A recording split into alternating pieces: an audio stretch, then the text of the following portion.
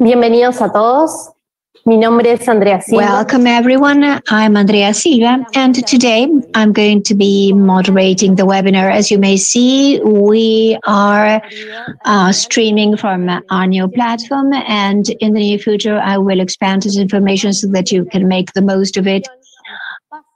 Let me thank you for participating in this space, and I also want to thank our panelists, Guillermo Pereira, LACNIC Security Analyst, and Graciela Martinez, LACNIC CSIRT Leader.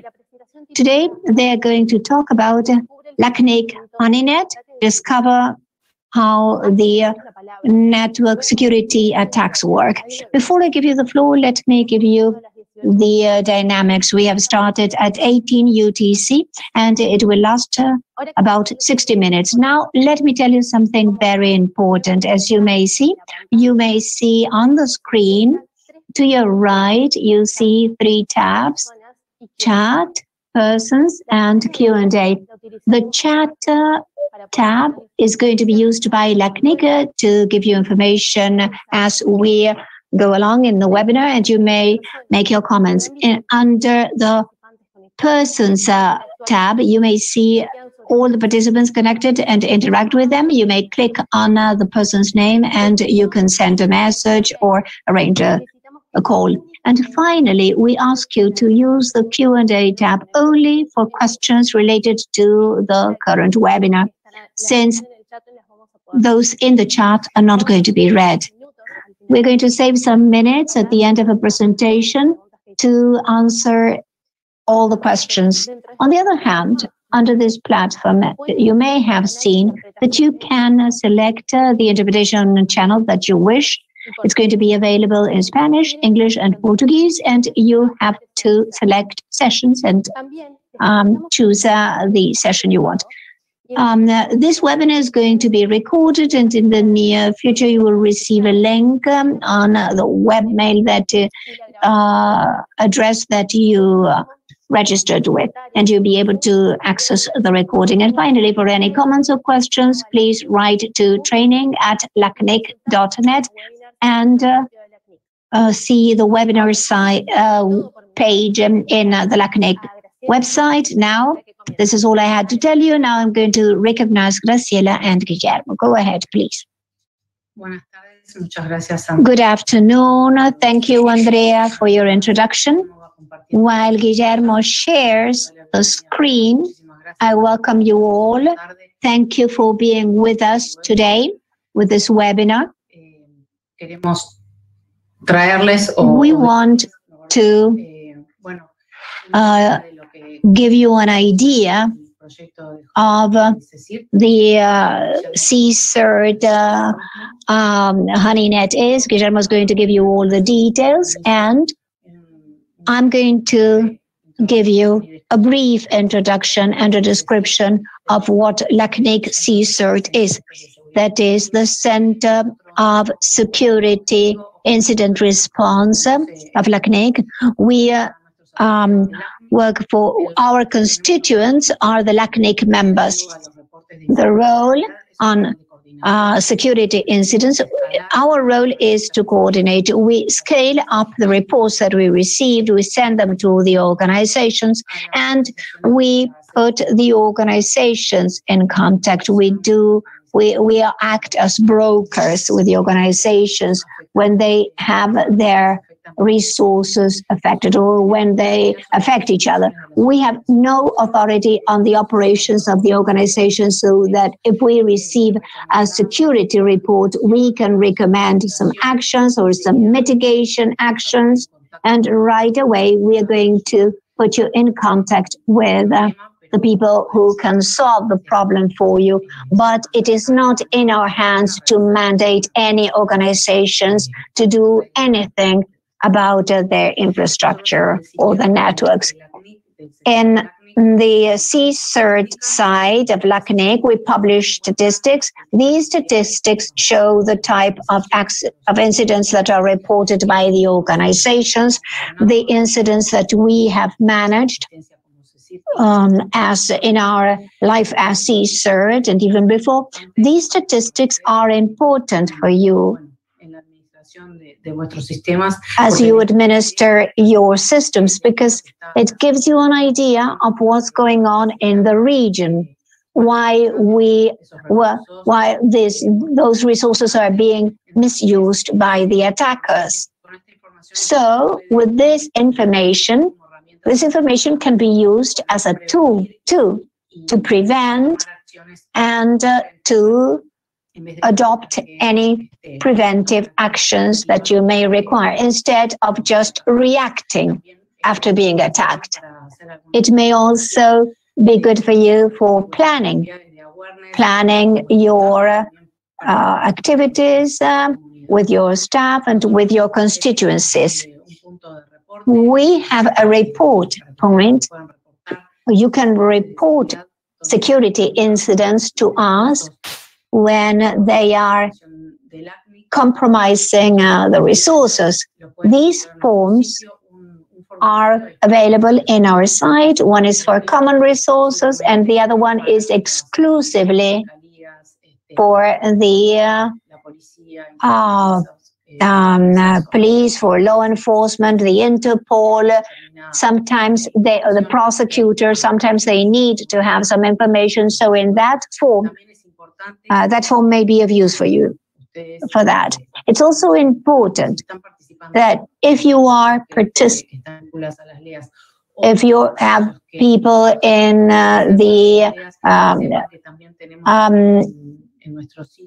if there are members that work in this topic, in our information we detail the information that we can give you, which we cannot.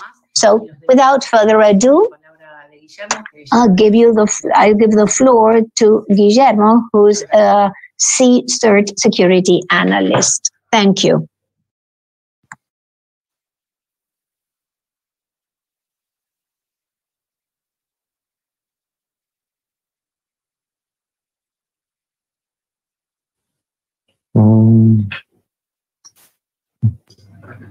Ok. Muy bien. Bueno, vamos a empezar a hablar, ¿no?, de qué es la honeypot. We are going to start talking about the honeypots. What is a honeypot? Bueno, ¿qué es un honeypot? Es un sistema informático que simula. It's a computing system that simulates being vulnerable with the objective of attracting attacks and collecting information. It may be used to distract the attention of the attackants that are valuable from the real systems that are valuable for the company, and they can be used both to prevent attacks, so as to be able to adopt preventive actions, but also to investigate the incidents, the attacks. The potential applications of these systems, they can be used to detect and to prevent attacks, as I said. that is installing a system like this. We can see from what IPs the attackers are working. So if the system is there simulating to be an attacker, nobody has to connect to it. So if we achieve an IP that is trying to connect there, we know that it is not a real IP or a nice IP. As we can choose to block them with a firewall or to block certain patterns that are being used. We can also use it to collect malware. There are several systems that collect malware. I'm going to discuss them in further detail. We can analyze the malware that the attackers download from the honeypot, and we can study their behavior without having to vulnerate any real equipment. And we can extract the indicators that they have been attacked, IPs, ports, software to feed our event collectors. And you can also detect if your system has been compromised in Latin America and in the Caribbean. So you can see the compromise of the systems, and you can warn the organizations, and you can deviate the attacker's attention. You can install some systems. I'm going to discuss which. There are hundreds of machines, and you can simulate that you have hundreds of equipments to hide the real server. What kind of honeypots do we have? We divide them into three categories: low interactivity, medium interactivity, and high interactivity. The low interactivity are the honeypots that simulate a service or an application, but they do not interact with the attacker. The attacker cannot have a complete interaction with them. They may be, for instance, to let them listening in a port. You have a server with a SSH real port, and one is the bait, a honeypot. So if they try to connect with that port, you know that that is not a good connection. So it's going the message. They won't be able to enter that. They're going to receive a message telling them that they cannot. And in medium interactivity, there the attackers can enter the system, but they are limited. They cannot execute too many commands in that system. These are what we use, the medium interactivity, to analyze the behavior of the attackers.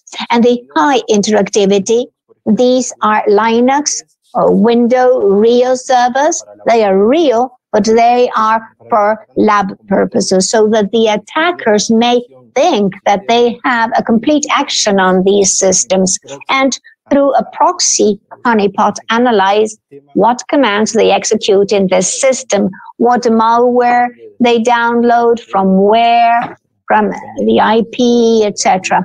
In high interactivity, these are the most difficult to maintain because they're going to give complete access to the system.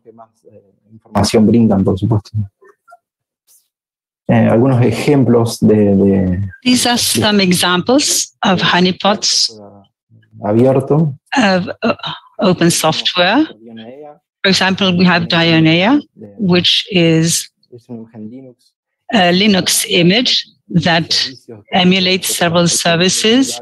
It might emulate SSH, HTTP, and the attackers are going to scan this system. They will be unable to access it, but everything will be recorded from where they got connected. For example, the passwords that they used to attempt accessing it, the ports, etc. There's a low interactivity one, which is Conpot. Some have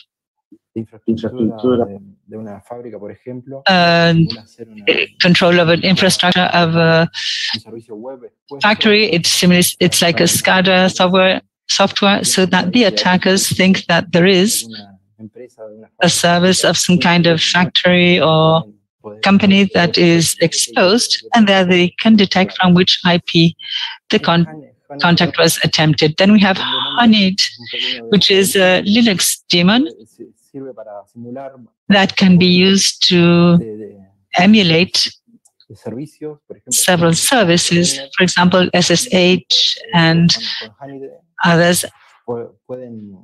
And with Honeynet, they can generate hundreds of systems with just one server. And just one server. For example, we have a server at a company with SSH that is exposed, but we install Honeynet in a system next to this one, and it can simulate as if there were 60,000 hosts and conceal the real host so that the attackers can waste time in this Honeynet and waste their time scanning the system, and they lose sight of the real one.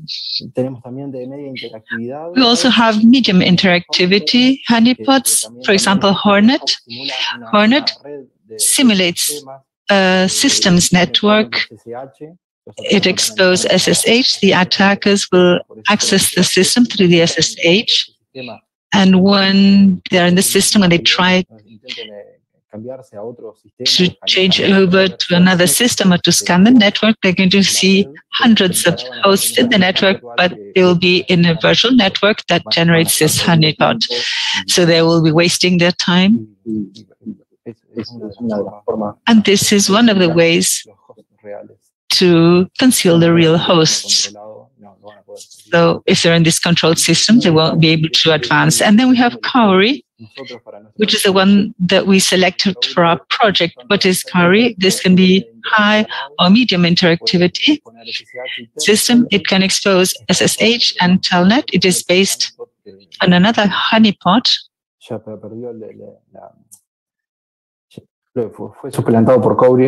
It was replaced now by Cowrie. And it is a medium interactivity. The attackers can access Cowrie. It generates a virtual environment. They can execute some of the basic commands. They can download malware.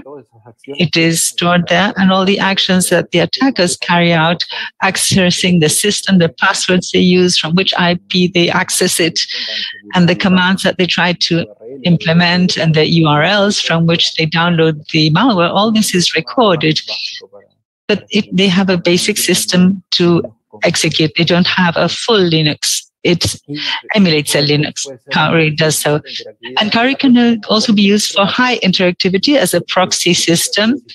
It can be configured as a proxy system. And if you include a Linux or a window behind Cowrie, it records every step carried out by the attacker, but on the other end, you have a full system to vulnerate.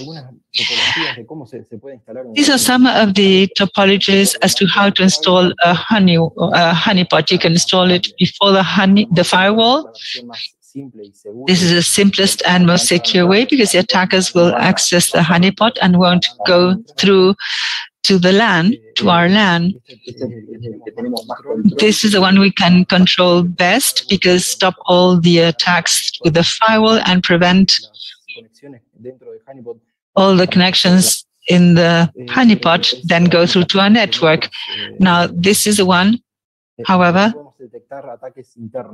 which does not allow us to detect internal attacks. For example, if one of our internal hosts was vulnerated, the honeypot won't detect that. And if you wish to change machines, our machine won't realize it. This is just to record external attacks. It can be placed behind the firewall. There we lose control of the firewall function, but we can detect attacks. For example, one of our hosts was affected. we can detect internal attacks in our network. It can also be installed in a DMZ or in a laboratory network. In the DMZ, we can control the attacks that take place in our servers. And in the lab ones, we can have a lab network, and we can be sure that this will not go through to other networks. I will now speak about our project. LACNIC's CSERT receives many statistics from different organizations. So we decided to have our own statistics. This in order to carry out and draw our own conclusions, and also to be more aware of all the attacks that take place in Latin America. Some are originated from Latin America and the Caribbean, but also so for this effect, we created a honeypot network of medium interactivity. We used Cowrie. We install these sensors, these probes in the voluntary organizations. And all these actions that are carried out by the attackers are then centralized in one server. Then this is used to generate statistics for those who collaborate with us and also for the community.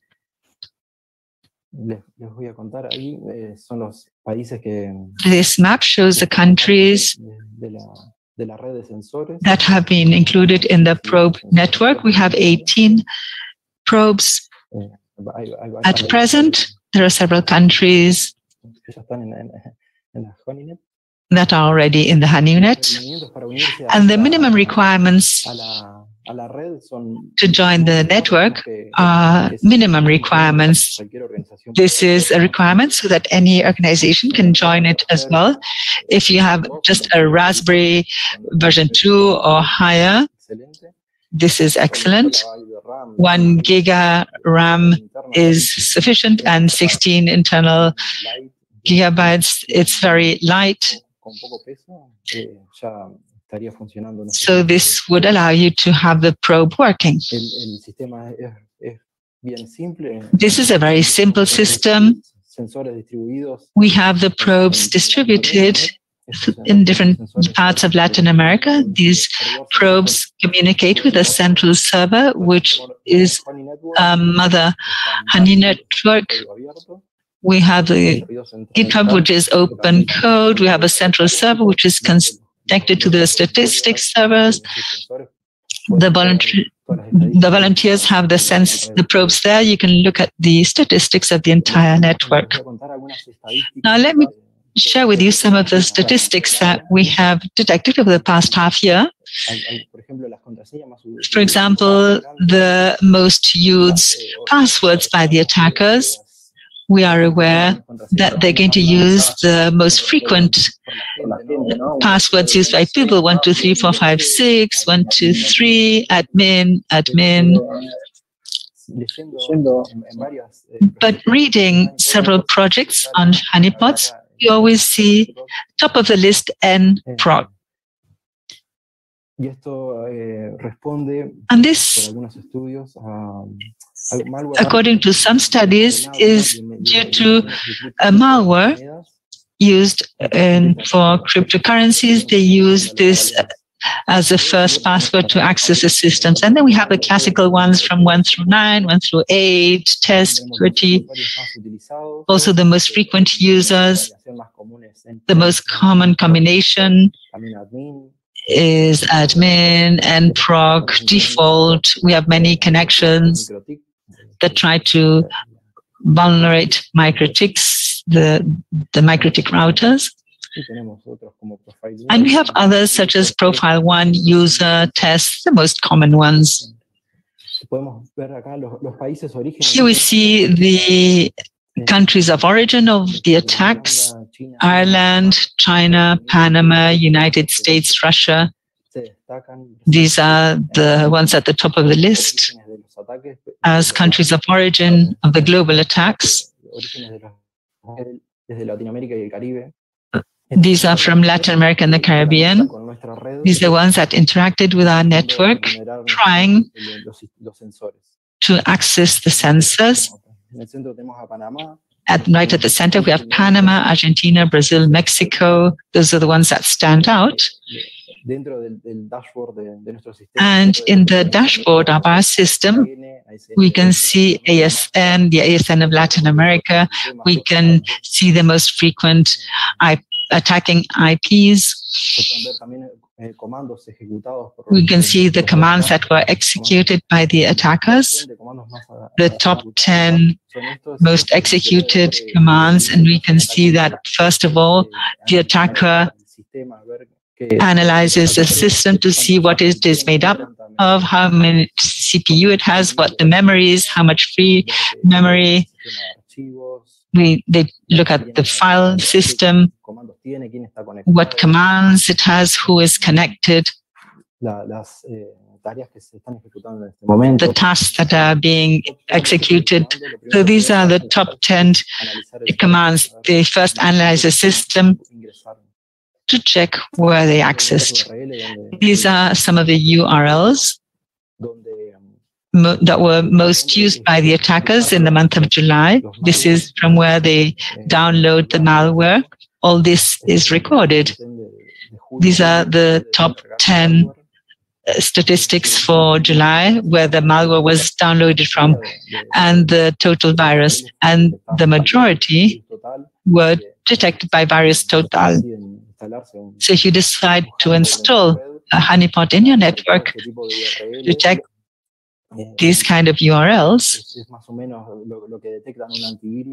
this is what can be detected by an antivirus, and you can be ahead of it and install a honeypot of this kind. And this will allow you to block these URLs from which they download the malwares. Most of the systems are systems that are vulnerable. The attackers inject this software. On the right, this compares Virus Total with URL detected by our network. And in position number 7, it was detected only by one antivirus. So it's good to be ahead of it, to be ahead of the antiviruses. These are some of the ideas we have for the future. It would be good to connect this to MISP in order to be able to share this with other MISPs from the region. This is to share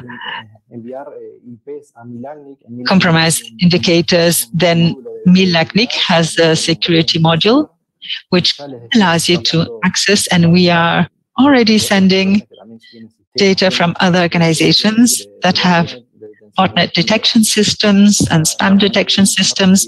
That module receives information, security information, and the idea is to feed this with a probe network to LACNIC in order to see how these IPs are being used to attack the systems. So then Kauri supports IPv6. The idea is to start to integrate new types of honeypots, not only Kauri, but other types of honeypots, to feed some systems to analyze the malware and extract indicators on how committed these were. Maybe I was a bit fast, but I hope this is not too intense. I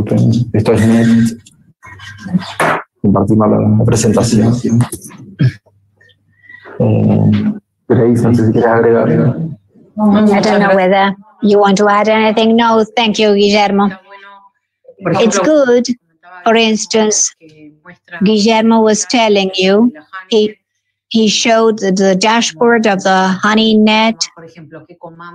For instance, what are the commands that are used more frequently in certain attacks? So in an organization, for instance, that might be useful because if they suffer an attack, they may say, well, with this, With this information, I could look for some patterns, or it could also, it's also very useful to have a written procedure telling me what are the actions that I'm going to adopt in my organization if I'm being attacked with a certain type of attack. So this helps you learn a bit more. So in that procedure, you may add some information saying, for instance, if I'm facing an attack like this or like that, I can look for these things in the logs or certain artifacts, because you know that an artifact is the trail that an attacker leaves in the system, the footprint. And that is one of the good things that the dashboard can give us good information that may be useful. Andrea, go ahead. Thank you, Guillermo and Graciela. She says she's muted, but we can hear her. Yes? Yes, we can hear you. Well, thank you, Guillermo and Graciela, for such a valuable information. Now we are going to leave some minutes for the audience to think of questions, and please remember to write them down under the tab that says Q&A, since we are not going to read the comments or the questions in the chat. It's the third tab that you see to your right, on the screen to your right. So you'll have a few seconds more, and there you're going to be able to write down your questions. Bien, aquí tenemos una pregunta de Carlos Maldonado. Here we have a question by Carlos Maldonado that says, LACNIC CERT offers, what does it offer to the associates? Hello, thank you for your question. Well, we are developing a project to expand our services to our members, but we send notifications of open DNS servers, either in IPv6 and IPv4. We send them notifications. We send it to our members that have the DNSSEC configuration, because they can be used to attack other infrastructures. And also, when the impact of certain vulnerabilities, of certain risks or threats that we see, when the threats are very important, we issue alerts, and we share that with our members. And compromise indicators, we are going to briefly, in the near future, we will be sharing that with you. Excelente, tenemos otra consulta de Very good. We have another question by Daniel Ortega that says, how can we participate with these sensors? To participate with the sensors, we are requesting a public IP dedicated to the sensor and a system, a basic system, a BT, with 1 giga or RAM. It's a Linux, and you can participate. Send us an email to ccert@lacnic.net, and we'll keep in touch. You give us an access, I install it, and I give you access to the stats. Excellent. We have another question. Marvin Hiron, what are the requirements of IP resources, either public or private? Do you mean requirements to participate in the Honeynet? No tengo mucha más información. Esa fue la... That's all the information I have. That was the question that Marvin wrote. Sí. Ahí está. Yes. Yes, they say, Marvin says yes. Como le explicaba en la pregunta anterior. As I explained in the previous question, yes, the requirements are a dedicated public IP. If you want to install more sensors, then you need an IP for each sensor. And we are analyzing with one of the organizations to put a private IP, since to have a malware in the private network. But in principle, it would be a public IP dedicated for that as a sensor. We have a question by Oraldo Raimundo. I have border microtik. It's configured to prevent access attempts through CH and port scanning. Can we send this information in the security part in the LACNIC website? Yes, we can receive. If he wants to send information for us to add it into the regional statistics, please get in touch with us and we'll see how we can send you that information. Yes. Now, what we never do is to say who the sources are. That is only what you see in the region. The idea is not to accuse, but the idea is to have an idea of what happens in the region so that we can adopt actions, hopefully proactive and not reactive. The next question, Carlos Maldonado. When would you start the project of Miss? Bueno, esa es una de las soluciones, no sé si sería solución. One of the solutions. I don't know whether solutions is the right word, but we are analyzing this. We don't have that answer yet. Cuando lo tengamos, lo vamos a hacer conocer a nuestros asociados. We will, as soon as we have them, we're going to share it with our members. Because that, in the end, is what we mean. We try to do to work with our associates. Paulo Angelo Rosendez asks in English. Are raw data collected on the network shared with members? If yes, how is it done? Thank you.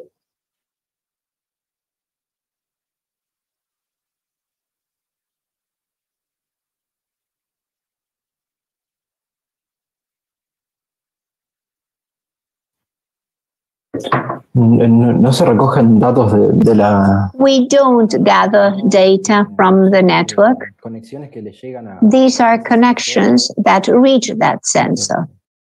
Pero no se recogen datos de. But it's not that we gather data from the network. Those are IPs exposed to the internet, and we collect that information. I don't know whether that's what you mean with that question. Maybe what you mean is, what do we do with the information that we gather? Yes, the idea, if that's what you mean, the idea is to extract the compromise indicators as the IPs, their behavior, somehow classify them and send it to the LACNIC security module. Is that what you mean? Bien, sí. Yes. Yes, that's what he meant. Here, Paulo Coimbra asks, what is the email that we have to write to participate in this project? It's at CSIRT, CSIRT at LACNIC.net. Second question by Andrés Zúñiga. He says, what kind of information of the business architecture is sent to the Honeynet? No, de información de la arquitectura empresarial, ninguna, no. No, none of the business architecture. No, the thing is as follows. I have a sensor exposed, and that sensor receives traffic of potential attacks. What remains in the sensor, and it shares it with the central server, it collects that, and then it shows what's happening to the owner of that resource. And we put it together with all the centers so that everybody participating in the Honeynet is aware of what's happening with certain attacks. But the owners of the sensors cannot see what's happening in somebody else's network. You can only have an overall view of what's happening with the sensor network. Each participant that owns a network sees what happens in general sensors.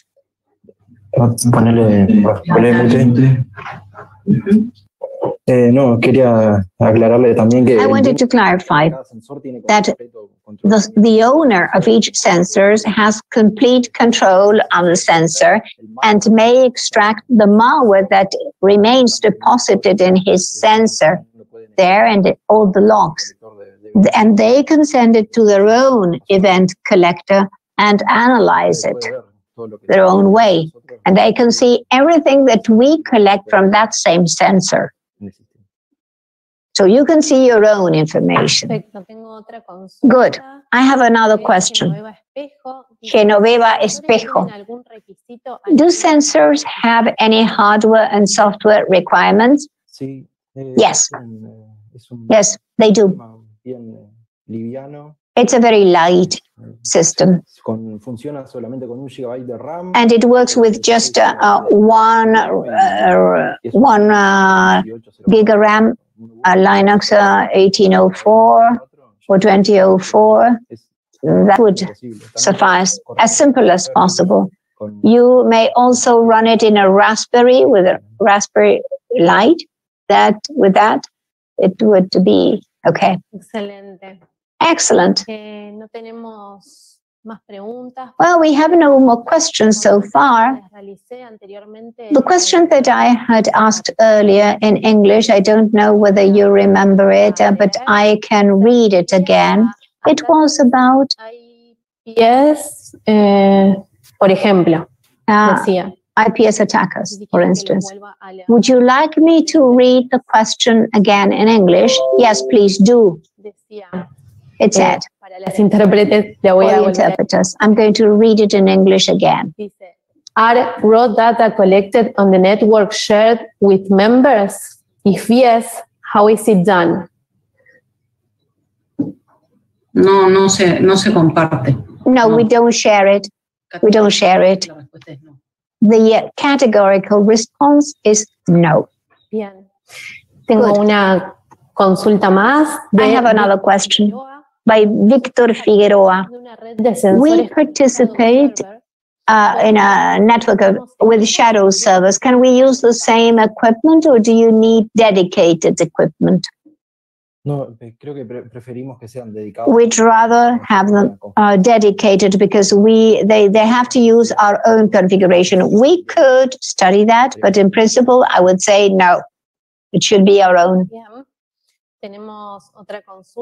We have another question by Sebastian. It says, the information of the sensor can be used to gather it privately at the same time as LACNIC? Cada dueño de sensor puede utilizar esa información de su sensor para lo que desee.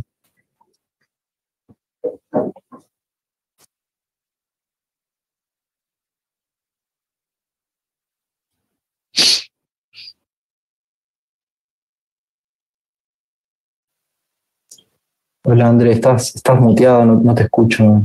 You're muted, Andrea. I'm sorry. I have a question from Marivaldo Fernandez, and this is in Portuguese. In case of an attack, LACNIC will send to the owners of the probes possible reactive actions.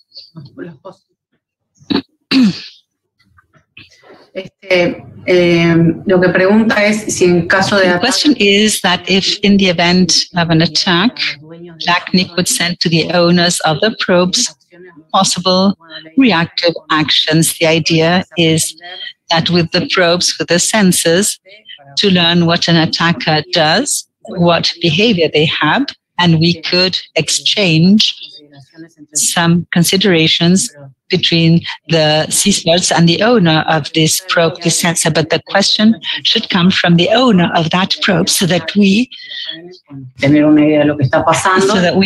have an idea of what is happening, and each owner of that probe, of that sensor, can analyze it. And yes, we are at the disposal to consider potential reaction actions. It's not that they are attacking your action. The sensor, the probe, allows you to visualize how an attacker behaves when they access a system. Bien, tenemos otra consulta. We have another question from Guilherme Proença, and this is in Portuguese. He's asking us about the email address, namely, what is the email address to send information to become part of the Honeynet project? You're going to include that in the chat, right? Yes. Yes, we're going to include this again in the chat. We're going to write this email address there. We have another question from Henry Vasquez. He says, our organization generates a large amount of logs from distributed firewall devices. Is it possible to send these logs to you so that you can use for analyzing, for the analytics of your system and the community? No, that is something that has nothing to do with the Honeynet and with the sensors, with the probes. This is something that is different, and we're not receiving any log from any organization.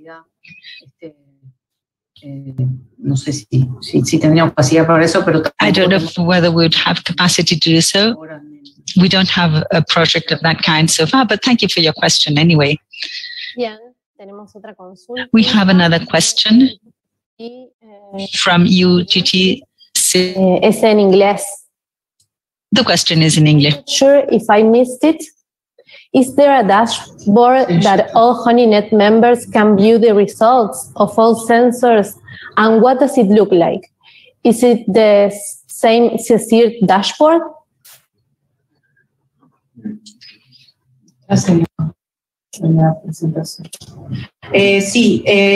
Yes,